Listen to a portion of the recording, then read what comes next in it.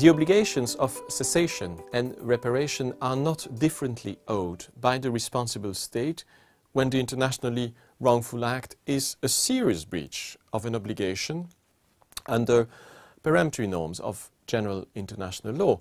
And this may sound strange, but there is actually no reason to require more in terms of cessation or reparation when the illegality is egregious. Cessation requires that the ongoing wrongful act be terminated, and the reparation requires full reparation, nothing less, but nothing more. However, would it not make sense that some specific additional obligations arise as a result of serious violations of international law, in particular, serious breaches of obligations that are owed under jus cogens norms? In 1979, at the suggestion of Roberto Aggo, the International Law Commission made the distinction between crimes of international law and delicts. The distinction was set to reflect the normative hierarchy between jus cogens norms and the rest of international law.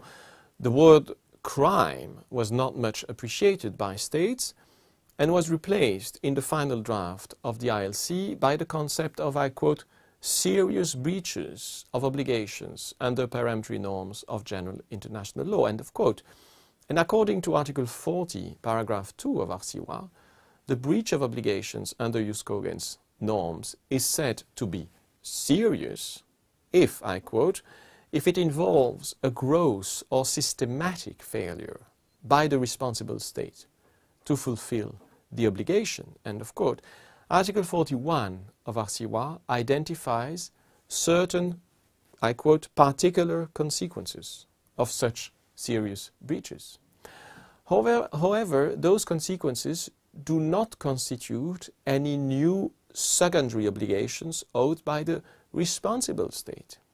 Rather, those consequences are primary obligations owed by all the other states when such serious breach occurs.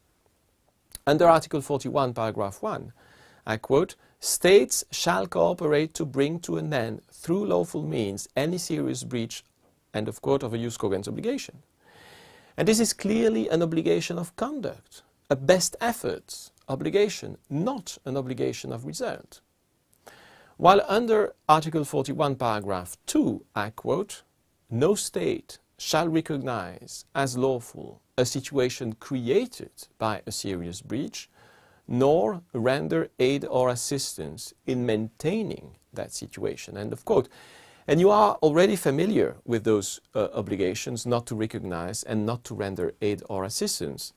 And we've already come across those obligations. Those are prohibitions that are best understood as obligations of result. It is not surprising that serious breaches of the most fundamental norms of international law that reflect common core values of the international community of states require certain reactions from all the other states. It is through those reactions that the obligations under jus cogens norms survive despite being breached.